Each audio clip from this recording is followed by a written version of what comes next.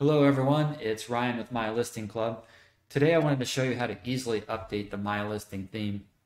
You know, we all get excited when the team releases updates and we want to get those in place as soon as possible and start our testing and take advantage of those new features.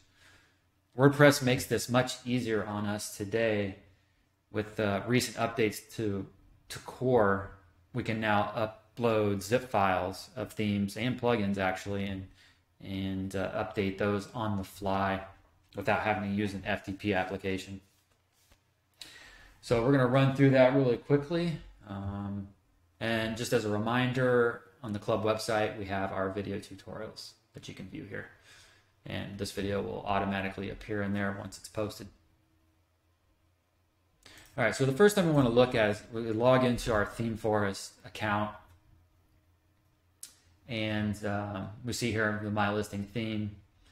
And if we click the download button here, all we want is to install a WordPress file. So let's go ahead and click that.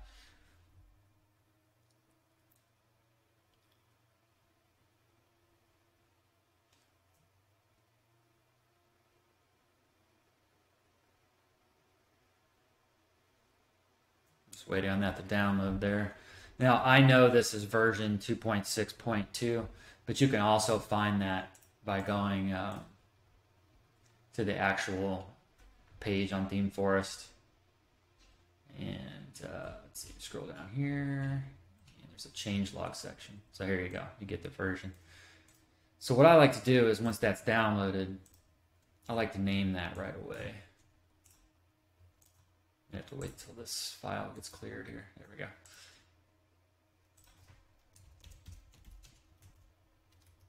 And I like to keep every version on file in case I need to roll back or a client needs to roll back, and I can provide that for them.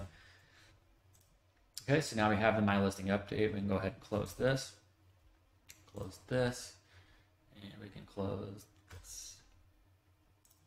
All right, so here we have a MyListing website. This just happens to be Starter Site 3.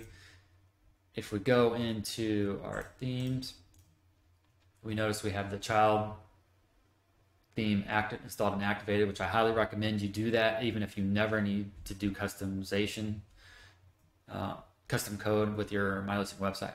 There's no downside to having this, so might as well put that in place. Okay, so if we click on the theme details here, we see we're at 261. So we're going to update this to 262. Real quickly, we have the Envato Market plugin in place here, but as you see here, it's not showing the updates, and this can happen from time to time. So that's why this video is taking place today. Okay, so we've got that. Let's go to our themes here. So all we're going to do is click this Add New button, or you can click Add New here. Upload theme. We're going to choose that file that we downloaded. And click Install Now.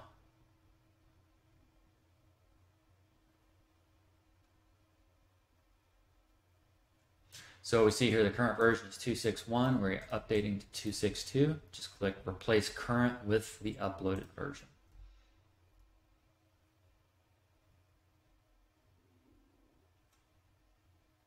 All right, we see here the theme is updated successfully. Let's go back to the themes page and just verify that.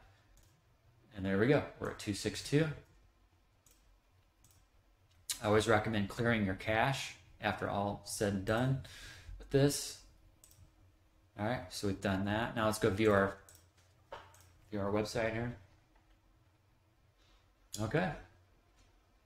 I mean, you can do more thorough testing, but this is just a point release, meaning it's not a major release. So, you know, obviously you want to test things, you know, according to what we see in the changelog, especially.